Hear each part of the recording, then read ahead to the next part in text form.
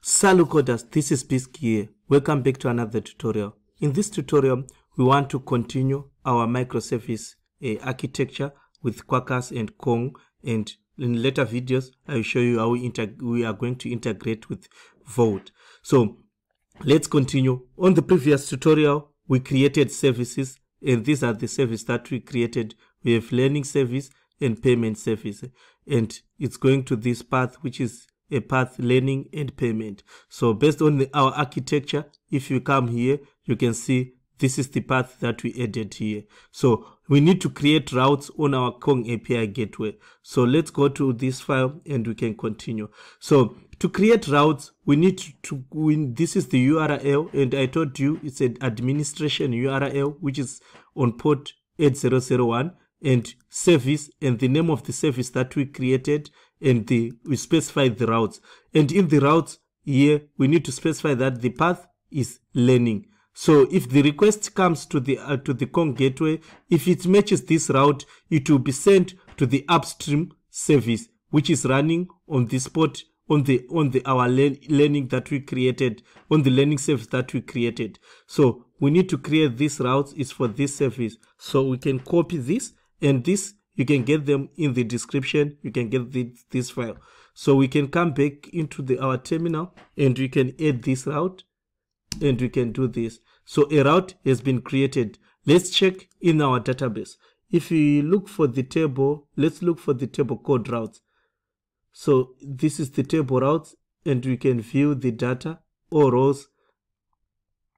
So we have this route, which is called learning route, and it's a protocol HTTPS, and the path is /learning. So this is the one that we configured, and we can modify all these values later. If you want to learn more about Kong, we shall go through the Kong API gateway in our future videos if we manage to set up everything.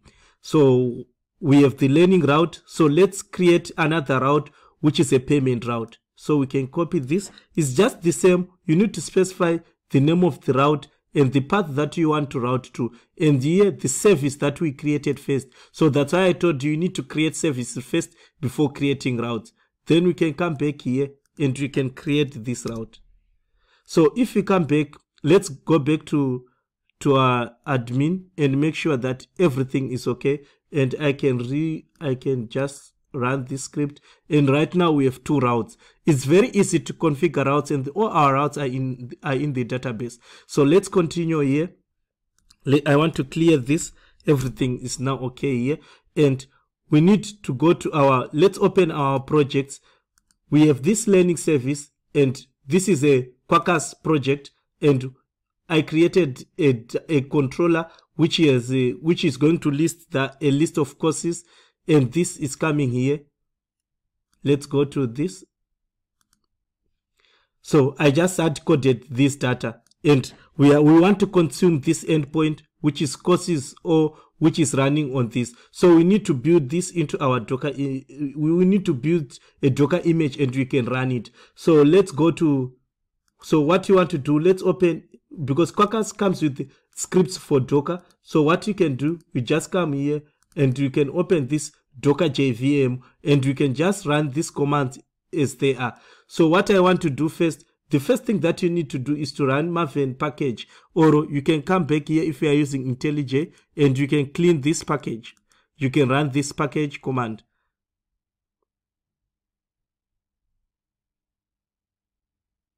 Yeah.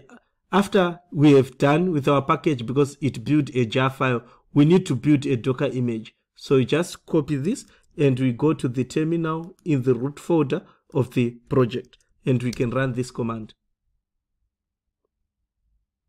It has been successfully built. So let's do the same for payment service. For our payment service, let's package it again. While it's packaging, we can open this file, and we want to build this Docker image.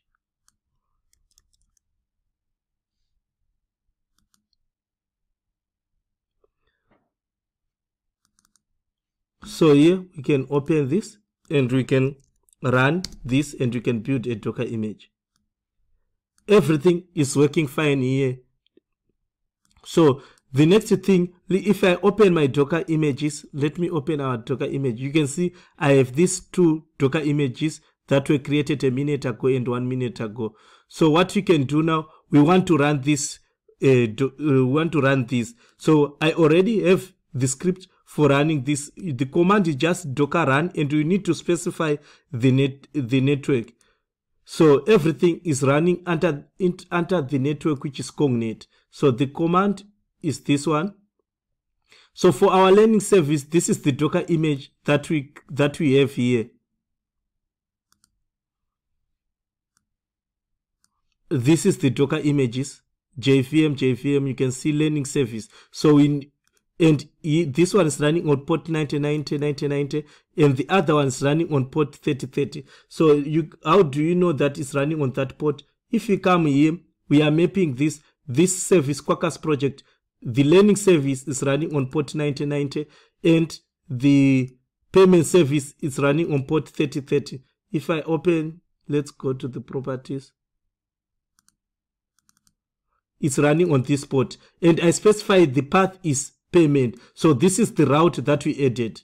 Remember, we added this route. So what we can do next is to run this. So let me open these commands, docker run, that I already created. So let's run both of them. And this one, we need to say docker run -d, means running in background. And we need to specify the Cognet, the network in which our Cong is running. So to make sure that all of them are in same network. And I'm specifying the name of the service, which is learning service. And these are the service that we created. So what I can do, I can run this and come this to the terminal. This one is now running successfully. And I can copy this again. And I can paste this here. So if I run this command docker ps, you can see we have these two services running, this image, these containers. So I can say docker logs -f and the name of the container. And you can see it's running the Quarkus, and it's running on port 3030. So now we have managed to run these two services. And this one, it's a learning, all of them. I can copy this and I can do this again. And to see if we don't have any error. And this one is running on port 90 and this one on port 3030. So all of them, they're in same network. So we need to test now our request so our requests are now going through the API gateway, which is the Kong API gateway, and then they will be routed to the desired microservice. So let me open my Postman and we can test. So if you want our request to go through our Kong API gateway, all of the requests are now going through Kong API gateway, and we are no longer using administrative port. We are now using 8000 port, which is this one is for routing for client. So the client will access our Kong API gateway through this port. So let me add some logs here. Docker ps, and this is the Kong docker logs -f, right? And these are our logs. So we need to send a request to this service. So what we can do, you can see previously we created these two routes, and right now we want to get a request from our microservices. So what we can do, I can go to our Postman, and on this port we are sending to the payment and to the endpoint code, to the payment service and subscription endpoint. We want to get this user subscription. So if I send this request, you can see the request has become, and we send our request through Kong API gateway. And you know that previously this payment gateway is running on port 3030, but because we added some routes and services, it's now going through Kong API gateway, and Kong API gateway will route to the correct service. So let's look into our logs. You can see here on our Kong, you can see this. We send a request, which is this one, payment gateway, and it returns a success, which is a 200. So we can test also another request, which is a course. We need to get all course, and I created this endpoint, and I will show you. So for the course, you can see all these requests are going through API gateway. You can see on our get API gateway, they are going through here, and they are being routed to the desired microservice. So now we have managed to add a Kong API gateway, and now routing request where it's supposed to go. So we have done the first part of routing using Kong API gateway. We have a lot of things that we are going to use on our Spring architecture, like caching, rate limiting, authentication, and I will show you in the future videos. So if you go to our database, so in our database, there are things that you're supposed to note if you are creating services and routes.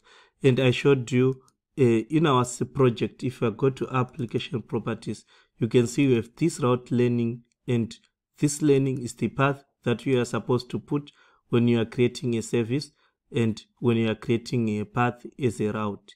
So you just do this, and for this URL, you can see if you are creating a service, this URL is the upstream service where the request is going to be routed to.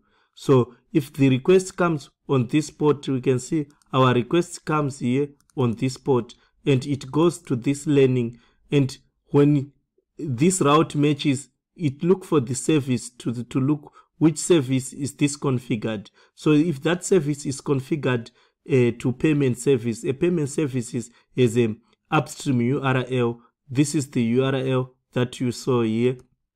So if you go to services,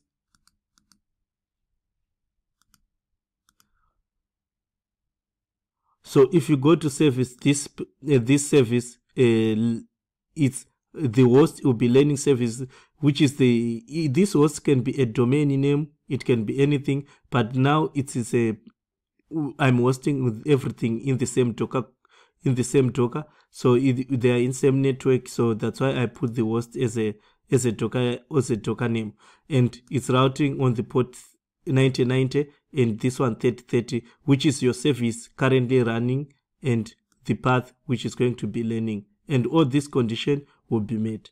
So let's meet on another video. If you are new to this channel, may you kindly subscribe, click the notification bell so that you'll be notified whenever you upload new video. Salut coders.